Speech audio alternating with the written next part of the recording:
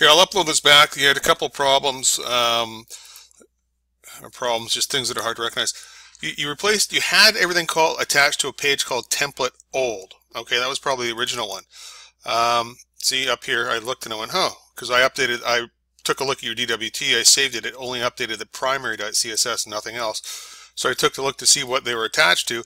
They were attached to template old. So I just simply renamed yours template to template old, okay, and saved and updated. That got the advertising in there.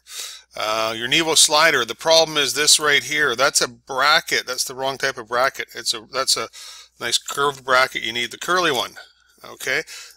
If you can tell, because down here, all your class names should be in pink in Dreamweaver, right? And this one's in blue. So that tells me there's something above it that's screwing it up. So I'm going to put one of those in. Oops, Shift key, and now you see how it's back to pink.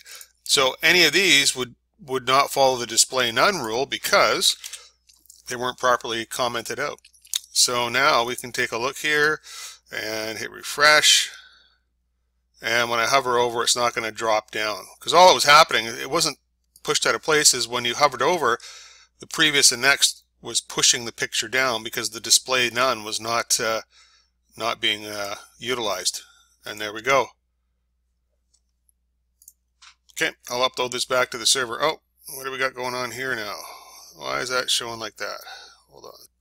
Yeah, the problem was that's all sorted out now because we have to add position absolute, and then we use a negative positioning to make sure that even though it's display none, if the text is showing, which it still was, like the button is gone, but the text, which is the placeholder, which is created through JavaScript.